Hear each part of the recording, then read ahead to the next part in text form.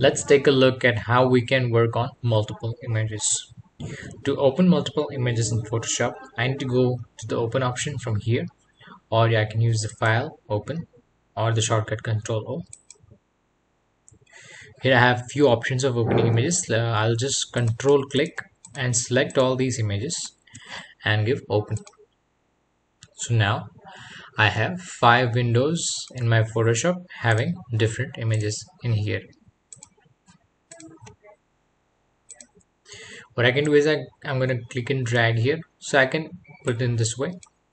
I can tear off this window and make it separate, as you can see. And if I want to just put it in here, I can just drag and add it here as well. This way I can work on multiple windows and multiple images. I can just control tab and toggle along with them.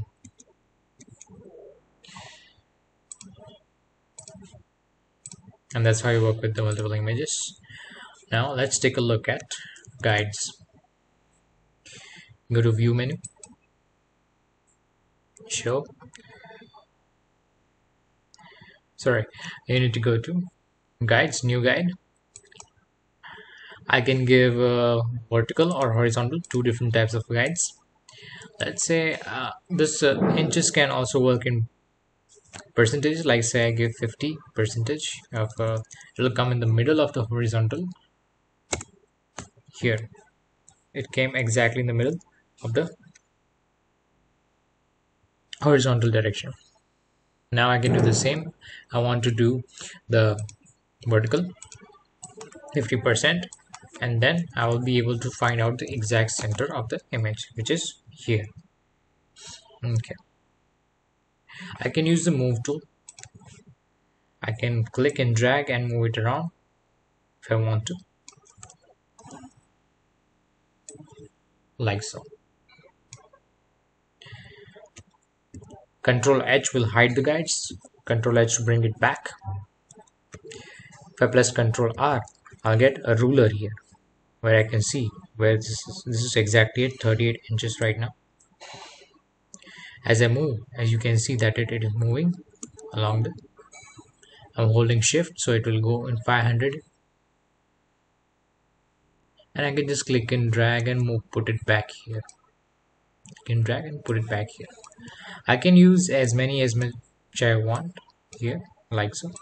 This will be very useful in terms of layout and also things and spacing, where spacing is important. I can go to view and show guides. I can hide guides using this, just one single click, or I can just use the shortcut that is control colon. It's a semicolon, sorry, control semicolon. Control H is also something you could use.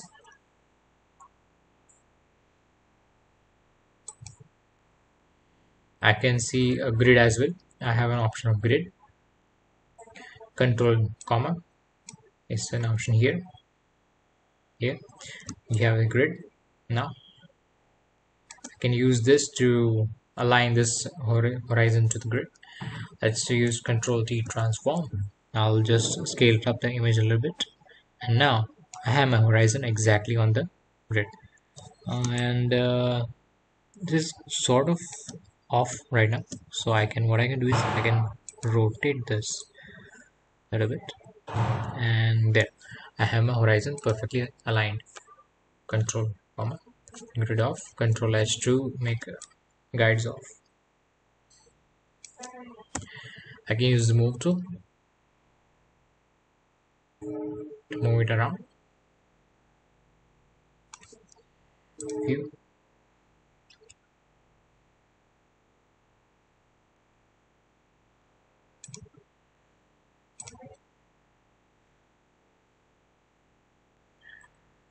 And then Control H to bring back the guides.